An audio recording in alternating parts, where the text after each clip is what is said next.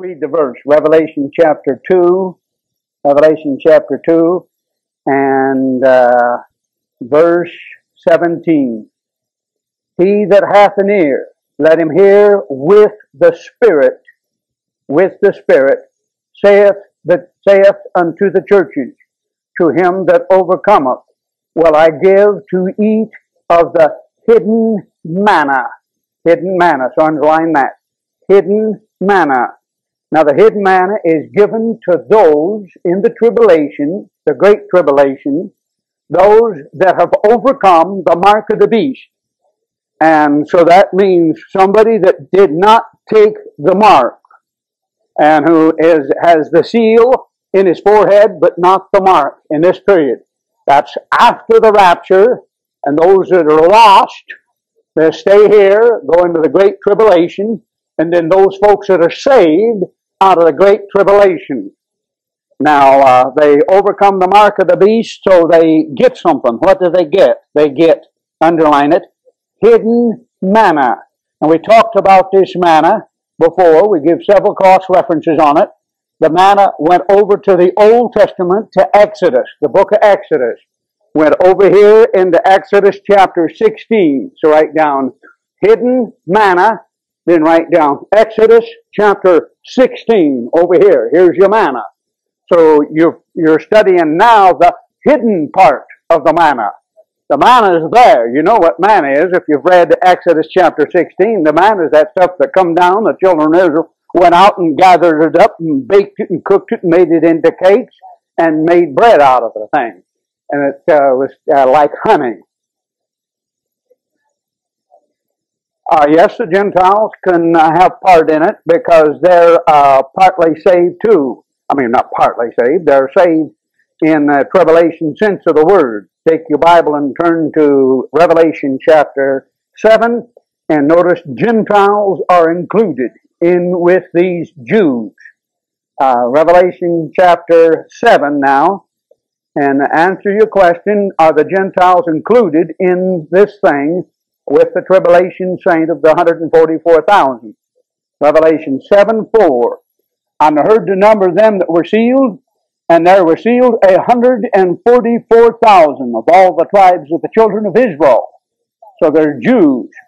Then it says in verse 5 that the tribe of Judah were sealed 12,000, the tribe of Reuben were sealed 12,000, the tribe of Gad were sealed 12,000, and right on down through the line. There's 12 tribes there.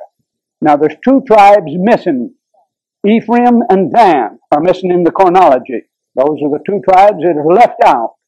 And that's because of their sin of idolatry that's mentioned in the book of Judges. Judges chapter 17, the entire chapter. And Judges chapter 18. They have a sin of idolatry, and that's why Dan and Ephraim are not in the chronology.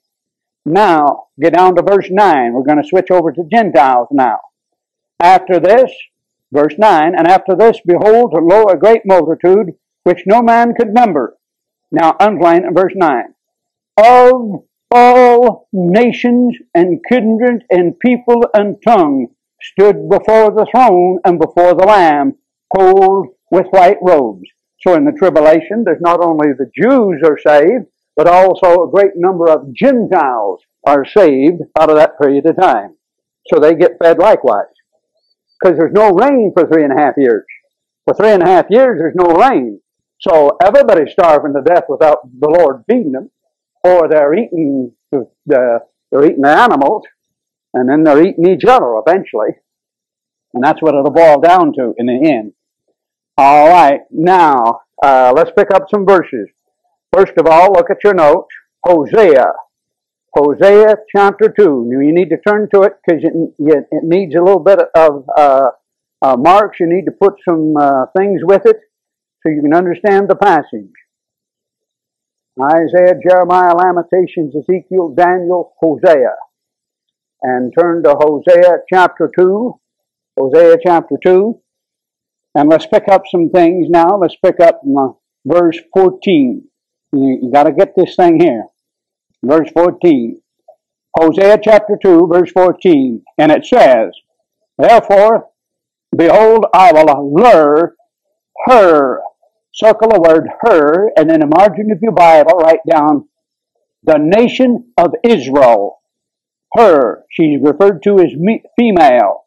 She is referred to over there in Revelation chapter 12 as a woman. Now, underline the word her. And bring her, the nation of Israel, unto, now underline the place that she's brought to, unto the wilderness. That's where she's at in Revelation chapter 12, verse 14. So write in the margin of your Bible, beside the verse 14, write Revelation chapter 12, verse 14, because that's where Israel is at during the tribulation. She's in the wilderness. And speak comfortably unto her, and I will give her her vineyards. There it is again. And for cents in the valley of Achor.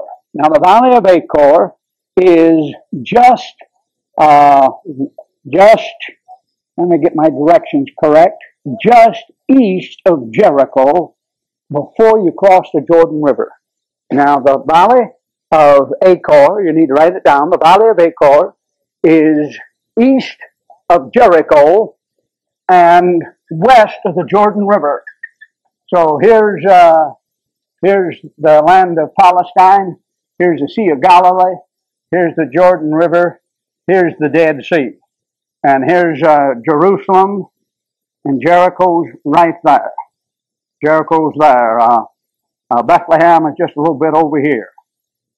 Then Jericho's right there, and the valley of Achor is before you cross the Jordan River, right in there, valley of Achor. But it's east of Jericho and west of Jordan. So that's what you want to write down. All right. Verse 15, in the valley of Achor, for a door of hope. Now so he's given the children of Israel hope during the tribulation. Now watch what it says. And she shall sing, underline the word sing. So at the second advent of Christ, it talks about singing for the nation of Israel, the Jews. They're going to sing at a particular time. Sing. And that is when Christ comes back to the Mount of Olives, east of Jerusalem, and the olive splits in half, and Christ walks into Jerusalem and say, I am the king. And when Christ does that, the nation of Israel is going to sing, sing, sing, sing. And you'll see that word several times throughout the Old Testament connected with the millennial reign of Christ. And that's because the Jews are being persecuted here. Then when they get into the millennium, the Lord says, okay, now's the time for you boys to sing. So they start singing because the Lord delivered them. All right. Now here's what you want to underline in verse 15. As. Circle the word as. As. So he's telling you something. As. So he's likening to this period of time of the tribulation when they come back and sing, and they start singing the things all over, second advent of Christ, then he's going to liken that to what? He said, as in the days of her youth, and as in the days when she come forth out of the land of Egypt. So he says, this right here, when they're singing right there, getting ready to sing, is going to be like what? Like when they come up out of the land of Egypt. So right down it's going to be like Exodus chapter 16, 17, and 18. So right there in Hosea chapter 2, write down the second advent of Christ is going to be like Exodus 16, 17, and 18. What happened? They're fed with manna. They're fed with manna. They're fed with manna. So what happens over here? They're going to be fed with manna over here. All right. Again now. Yes, question. All right. Now take your Bible and turn to Ezekiel chapter 20. Ezekiel chapter 20. Ezekiel chapter 20. And look at this thing again. Ezekiel chapter 20. And let's pick up verse, what is it, 35? 35. Let's begin at verse 35. I will bring you into the wilderness. There it is again, Revelation chapter 12. I will bring you to the wilderness of the people, and there will I plead with you face to face. And it's going to be face to face, he pleads with them. Like as, now I'm underline the two words. So when the Lord wants to teach you something in the Scripture, he gives you two words. The greatest two words in the Bible, write this down, the greatest two words in the Bible are like and as. That's the greatest two words in the entire Bible. Like, when God wants to show you something in the Bible, he's always saying, like this, like this, like this. And then he gives you something to show you what the thing's like. Or he'll say, as. When you see those two right there, you want to stop and say, okay, I understand this. I know what that is. And then he'll give you something to compare it over here. Like as I pleaded with your fathers, now underline it, in the wilderness of the land of Egypt. So there it is again. It's like when he brought you out of the land of Egypt, way back there in the Old Testament. All right. Now take your Bible and look at Micah chapter 7, verse 14. Micah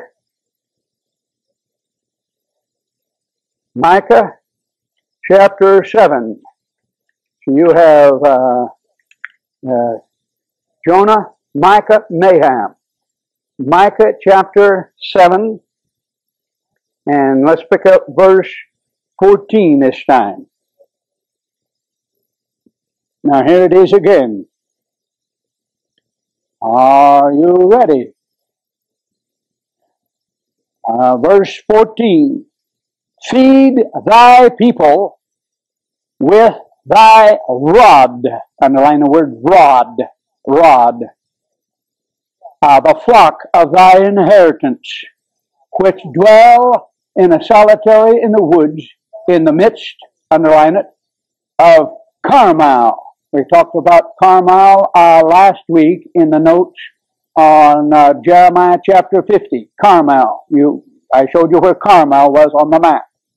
Let them feed in Bashan. That showed you where Bashan was on the map. All right, and Gilead. Showed you where Gilead was on the map. So this is another cross-reference to it. Now look what follows. Look what follows. So he feeds the Jews with manna in those three places plus other places. But look at how it's worded.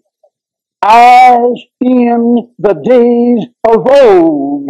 Underline that, very important. According to the days of thy coming out of the land of Egypt. So why did they say that? Because he wants the Jews to know where to go to find that manna when they don't have anything to eat. So they're to flee into the wilderness and go to those places because they read the Scripture. The Lord's going to show them where to go and how to find it. It's going to rain down. Yes.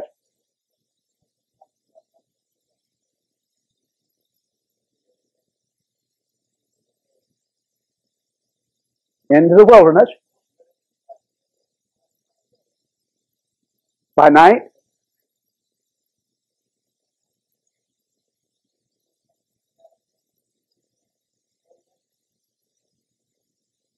I don't know.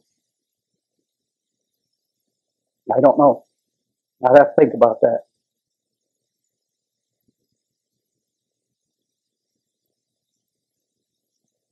Don't know. Anybody help me?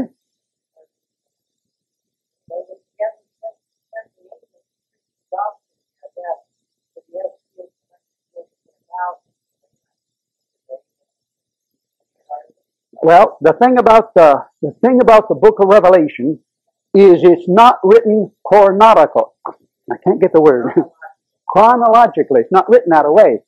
So those angels that are flying may already be there when the children of Israel are looking for the manna. That could be part of it. He might be leading with the angels of the flying in heaven, preaching the everlasting gospel. That might be part of it. But, no, take your Bible, turn to Revelation chapter 12. this is what it is if you can explain this. Revelation chapter 12, verse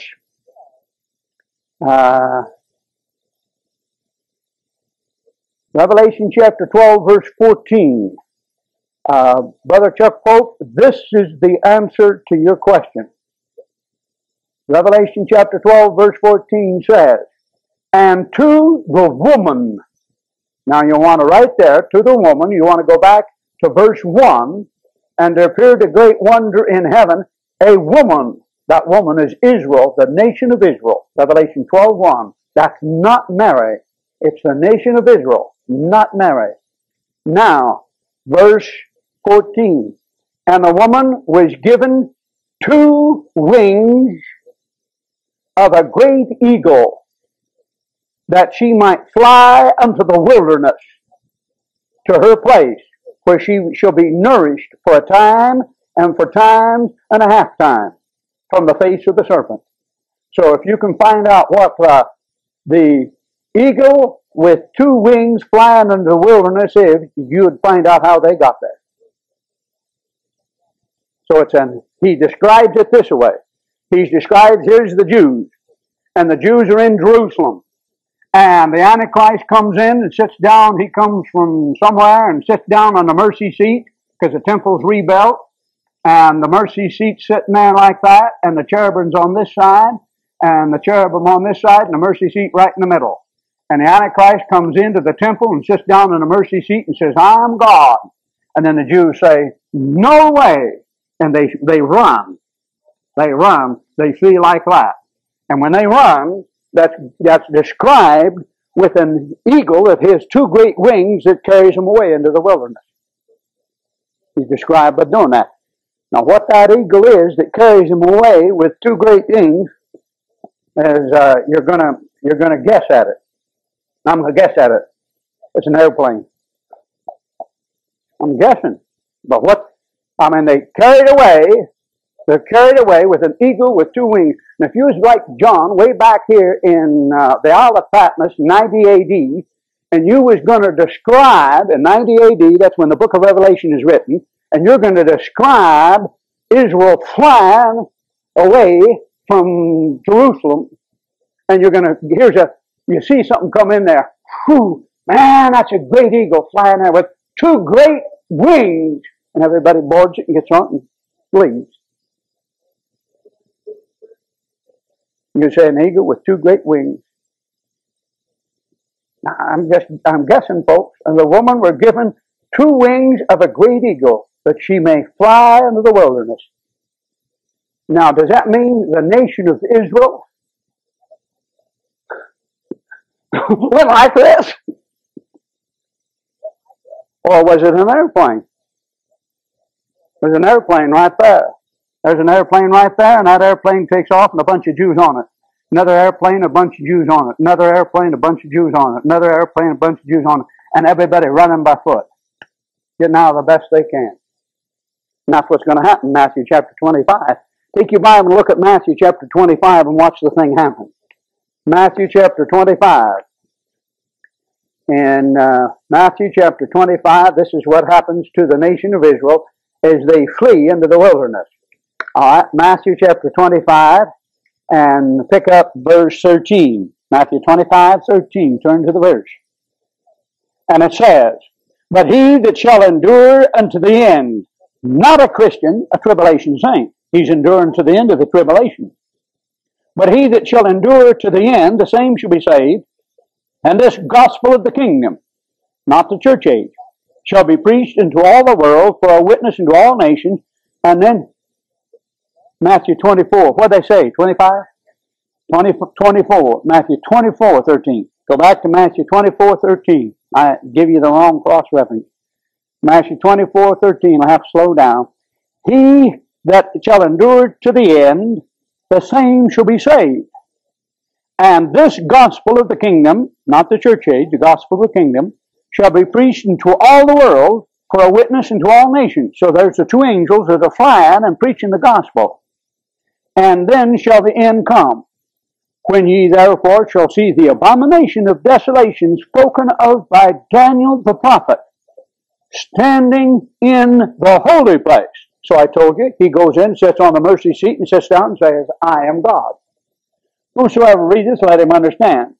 Then let them which be in Judea flee unto the mountains, and let him which was on the housetop not come down to take anything out of his house, neither let him which is in the field return back to take his clothes. For woe to them that are with child, to them that give suck in those days. Why? If you're running with a baby, boy, it's going to be rough duty. And you're running, you're pregnant, it's going to be rough duty. Why? Because you're running for the lives. He said, when you come down off the housetop, don't go back in the house and get anything. Run for your life, because you're liable to lose it. If you get back in there to get some junk out of the house, you'll lose your life. So he says, you're out in the field, don't go back to the house. You're out in the field, go, man. You get the news the Antichrist has come in and set up, don't even go back to the house. You're in the field, head for the woods, man. Go out in the wilderness to save your life. And so that's what's happened. So, Brother Chuck Pope, it said the woman had two wings like a great eagle. That's how she got where she got. Father stayed there in, like, Sela Petra. That's one of the places, Sela Petra. Now, if you've ever seen Sela Petra in pictures and stuff, it's a rock city. It's down here south of the Dead Sea. Sela Petra's down in there, and it's a rock city, and you have to go through a canyon that's about this wide. And the canyon goes way up there. And you go in through that canyon like this, go in there through like that, and there's a city made out of rock inside that thing. Have anybody ever seen pictures of Sela Petra? That's one of the places. That's one of the places they're going to be hiding. But they're going to be hiding from the Antichrist. Then they come out of there and get the manna and turn around and go back in for 3.5 years. But they're being chased for their lives. They're being chased. The Antichrist wants to kill them. So the Antichrist hires hunters. And the Bible says, in one place it says hunters, like H-U-N-T-E-R.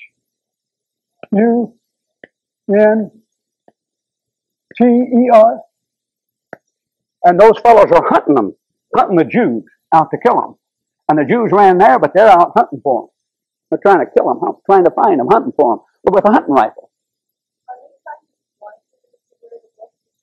They don't believe the Bible. Who believes the Bible? God has to show you the Bible's true, and you have to believe the Bible. You know, sometimes I'm showing you here, thousands of people in America have never even heard about it, never even thought about it, and we got the Bible all over America, in every house of America, and nobody knows even what it is, because they don't read the Bible. You don't read the Bible, you never heard that. You don't know it. They had the Bible for a century. But if the Lord shows you something, brother, He can show you something. See that? All right. Now, take your Bible and turn to Psalm chapter 74. Psalm chapter 74. Psalms chapter 74. Psalm chapter 74. Pick up verse 13. And when you get down in these things, brethren, you got to remember you're eating meat. You're eating meat. So don't choke on meat. Psalm chapter 74, verse 13. Thou didst divide the sea by thy strength. Thou breakest the heads of the dragons in the waters. Thou breakest the heads of the Leviathan in pieces, and give him to be meat to the people, underline it, inhabiting the wilderness. So the manna comes from somewhere. Where does the manna come from? It comes from the head of Leviathan. Heads, underline the plural, it said heads of Leviathan. Now, how many of you have any idea who Leviathan is? It's Satan. Okay, now write down the cross references. Job chapter 41, the entire chapter. Job chapter 41, the entire chapter, to show you that Leviathan is the devil. Is the devil. And write down Revelation chapter 12, showing you he has 7 heads. Revelation chapter 12, 1 through 4, showing you Leviathan has 7 heads. So up there, there's a 7-headed dragon that has 7 heads, and the Lord does what? He smites him. And then from that, comes down this manna, and the manna falls there, and the manna falls up here, and the manna falls over here, the manna falls here, and the manna falls there. Falls around the places, different places. It falls.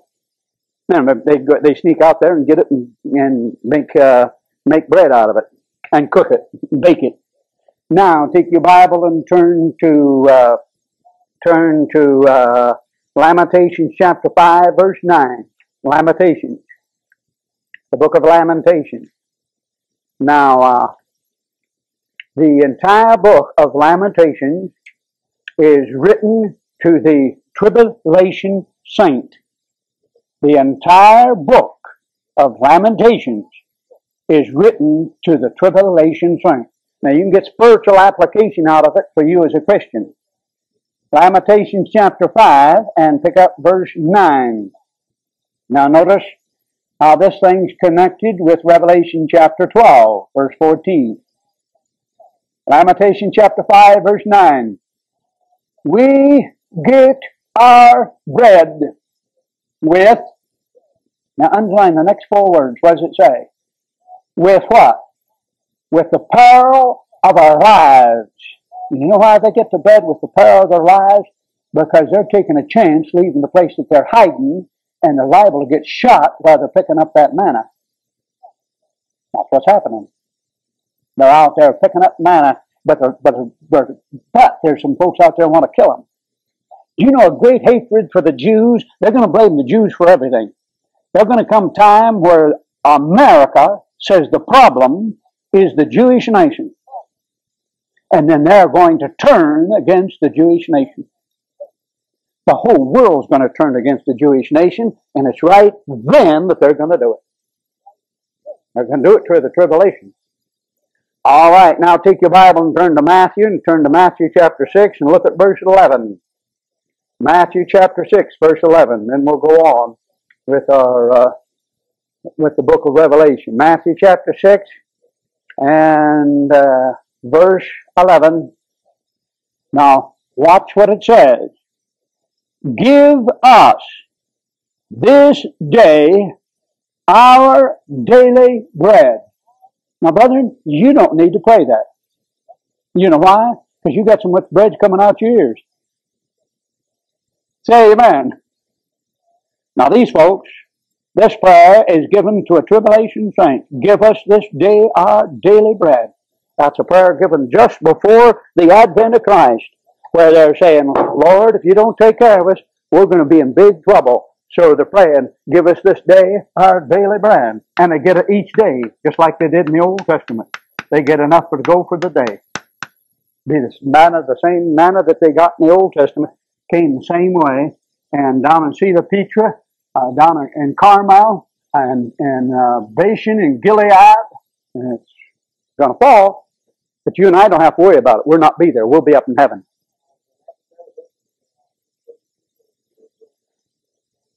Oh, sure. Sure. Absolutely. Absolutely. That would be the spiritual application for it. Absolutely. If you were starving to death, you could pray that prayer and get away with it. God honor it. But if you had so much food you didn't know what to do with it, boy, you'd have a hard time praying that prayer. Wouldn't you, folks? When's the last time you prayed, give us this day our daily bread, when you was praying a prayer and really didn't know what you was talking about? See? But some folks down there could pray it. I could pray it, give us this day. Why? Because they don't know where they're going to be eating 2 to 3 days from now. All right, back to Revelation chapter 2. Revelation chapter 2. Revelation chapter 2, and pick up the rest of the verse. Hidden manna. And I will give him a white stone. A white stone. Now, right there with a white stone, you want to write down Exodus chapter 28. Exodus chapter 28, 9 through 10. Now take your Bible and turn to Exodus. A white stone. Turn to Exodus. And turn to Exodus chapter 28. And this white stone's a little difficult. It's hard to pinpoint it, and I'm not sure what it is. So you can put a question mark there if you want to. Exodus chapter 28. I'm going to guess at it now because I'm not certain. I'm just guessing. Now, folks, when I say I'm guessing, I mean just exactly what I'm saying. I'm guessing. Exodus chapter 28, there's a white stone mentioned in the passage. All right, verse 9. And thou shalt take 2 oxen stone, an onyx, O-N-Y-X, an onyx. Now, Brother Phil Sealer, have you studied that onyx? You need to study it. It's a white stone. It's a white stone. Now, if you studied it, you could study that thing out, and you'd come up with something what he's talking about in Revelation chapter 2, where it says, their name, give him a white stone, and in the stone a new name written. Now, I don't know what that is either, which no man knoweth, save he that receiveth it. So he gets a new name, and nobody knows the new name except the fellow that receives it, and the new name's in the white stone. Wonder if he carries the white stone around in his pocket. And somebody says, what's your name? I'm not going to tell you. But my new name's right here on this stone in my pocket. Yes, as good as mine. I don't know what thing is. I can't give you that. Now, in Exodus chapter 28, I'll tell you what that was. In Exodus 28:9, now shall 2 oxen stone. Now the onyx stone, go back up to verse 7. It shall have the 2 shoulder pieces. So in this thing that the children of Israel have been commanded to make for the high priest is a thing that's like this. It has 2 shoulder pieces on it, and it has, here's a man's, well, this is going to be difficult. Has a shoulder piece here, and here's his head. And the shoulder piece here comes down, his arms come down. I'm a great artist, you can see that. And that shoulder piece comes out like this, and has 6 names on this side and 6 names on this side. And that thing is connected around here like that, and then it comes over here like it. Here's a breastplate on that thing like this, and it has 1, 2, 3, 4. 1, 2, 3, 4. 1, 2, 3, 4. 1, 2, 3, 4. Like that. And there's 4 rows. No, that wouldn't be right. That would be, has to be this. It has to be 3. It has to be 1, 2, 3. 1, 2, 3. 1, 2, 3. 1, 2, 3. 1, 2, 3. That makes 12. Anybody with me? Now that's what that thing is like. Now the onyx stone is right here on the shoulder piece, right there on the shoulder piece. The onyx. That's on the shoulder piece. And 6 names of the children of Israel written on this one, and 6 names of the children of Israel written on this one. So they wrote on those stones. And you can see that in the passage that is before you, if you look at verse 6. And they shall make an ephod of gold. See that? That's an ephod. That's a thing that's down here like this on the chest. Now verse 7. And it shall have 2 shoulder pieces. So this thing's connected with these 2 shoulder pieces. All right, verse 8. The curious girdle of the ephod which is upon it shall be the same according to the work therein, even of gold and blue and purple and scarlet and fine twined linen. Now verse 9. And thou shalt take the 2 onyx stones and grave upon them the names of the children of Israel, 6 of their names on one stone, and the other 6 names of the rest on the other stone according to their birth. So they're done according to their birth. So Dan, Ephraim, Manasseh, and 6 of them are on that side, and the other 6 are on that side.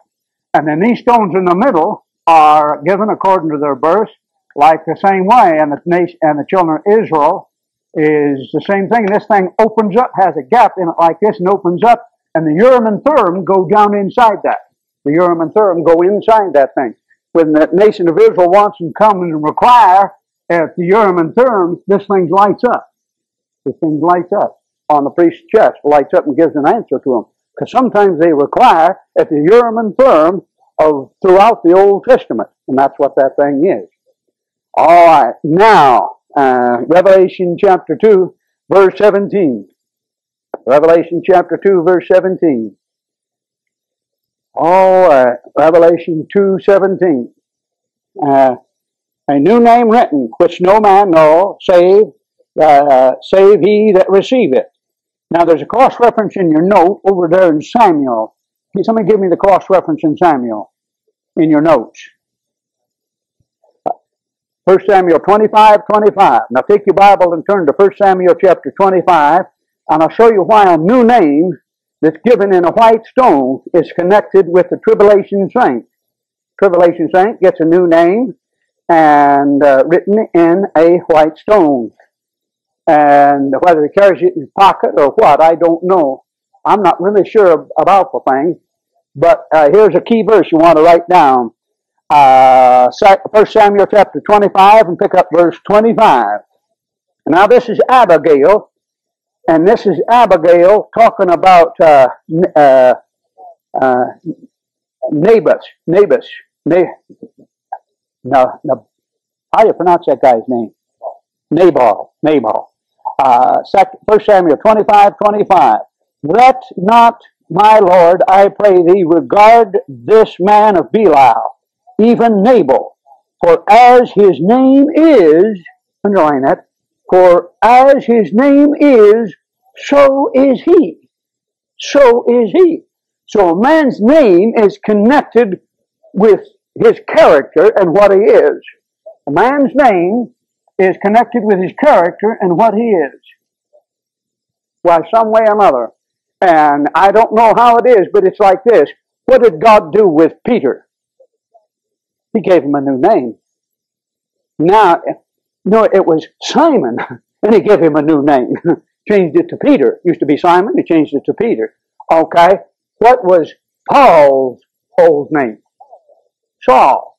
So the Lord goes through there, and you can go through there, and God takes and say, okay, I'm going to change this fellow's name.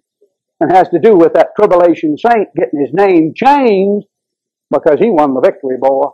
He won the victory, he overcome, so the Lord changed him and gives him a new name. Now, that's the best I can do with it. Revelation chapter 2. Revelation chapter 2. And pick up verse, you get more on it, let me know. Revelation chapter 2, verse 18. And unto the angel of the church of Thyatira write. Now he goes to another church. These things saith the Son of God. So underline that, the Son of God. Now, when he said, these things saith the Son of God, you want to write down chapter 1, you should have it in your notes, chapter 1, 13 through 18. You want to write that in the margin of your Bible. Write down chapter 1, 13 through 18. So when he said, these things saith the Son of God, you'll know without a shadow of a doubt when you read chapter 1, 13, 14, 15, 16, 17, and 18, that you're talking about Jesus Christ. And you won't be worried about it, frustrated about it, because it says, like, in verse 13, like the Son of Man. And you'll find, well, he's not talking about Jesus Christ, he's talking about somebody else. No, he's talking about Jesus Christ. And you know that for absolutely certain, because it says in verse 18 of chapter 2, these things saith the Son of God. So write it down. The Lord Jesus Christ is talking. Who hath his eyes like unto the flame of fire. That's given back there in chapter 1. And his feet were like fine brass. That's like back there in chapter 1. I know thy works. And we've talked about that before. The Lord knows what your works are. You don't have to worry about what other people think. The Lord knows. But that'll go positive and negative. Thy charity. The Lord's bragging about them. They got charity. And service. Underline that. Service. They serve. And faith. They walk by faith. So he's bragging on them. Thy patience. Now, brethren, you ought to have all those things. You ought to have all those things. Patience. And works. Now watch what he says. He's bragging on them. And last to be more than the first. Now that's great. The last to be more than the first. So he's talking about this church and said, you folks started out here. You started out here and you had some works there. But boy, when you got over the end, boy, you had the last was greater than the worst. And you know something, that's important. A lot of folks can start out, but they can't finish. The hardest thing is to finish the job. Finish the job. Go all the way to the end. Quite often, something's built and it's not quite finished. And that happens all over the place. time after time after time, there's some little thing left undone. Go all the way to the end, brother, fix the whole thing, don't quit till it's over. Now, he's bragging on them. The last to be more than the first. Notwithstanding, he's going to give them some negative part. He did mess up. Notwithstanding, I have a few, I'm trying the word few. Thank God it was just a few. There wasn't a whole bunch of things, but they had a few things. You got a few things wrong with you too. A few, so underline few, things against thee, because thou sufferest that woman Jezebel, write down 1 Kings chapter 16 if you don't have it. Write down 1 Kings chapter 16 in the margin of your Bible. Jezebel, which calleth herself a prophetess, to teach and seduce my servants, and to commit fornication, and to eat things sacrificed unto idols. And the long word, idols. So Jezebel is connected with, write down the connection she's connected with this woman in Revelation chapter 17 and 18. So Jezebel, this woman that's in Revelation chapter 17. So in the margin of your Bible, write down Revelation chapter 17 and chapter 18 is Jezebel. Now if you want to study these two chapters, you study Jezebel. Now, let's study Jezebel for a minute. No, I ain't got much time to study her. But I'm going to give you some chapters. I give you some notes tonight. I give you several cross references on Jezebel. And write down this in your notes. If you're there, write down, study. I didn't write it down. I want you to write it down. Study Jezebel's religion. Study Jezebel's religion. And her religion is Baal. She's a Baalite. And that'll come up very important because all the things that connected with her is going to be connected with this woman that's called a great whore in Revelation chapter 17 and 18. Going to be connected with her. Now, let's quit right there. Let's quit right there and we'll come back and we'll pick up this woman Jezebel. She's quite a gal. All right. Prayer request.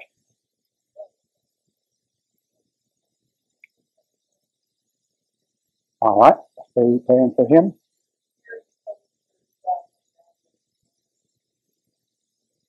Okay. All right. Praying for Gary's mom and dad's travel. Okay. What else? Yes. Okay. All right. Pray for Craig Hawk as he goes to Nashville. Okay, what else you need to remember in prayer? Good to see you then. And boy, I like a nice clean shave. He's a good looking guy. Right there, guy.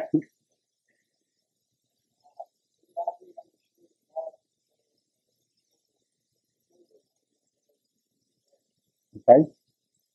Okay. Now, I don't want you to forget to pray for Sean. He's getting closer and closer to getting married. To pray that he don't chicken out. I don't think he will. I don't think he will. I'm just joking with you folks. I think he'll go all right. But you have to admit, you're 40 years old. That's quite a step. Quite a step for both of them. All right. What else do we need to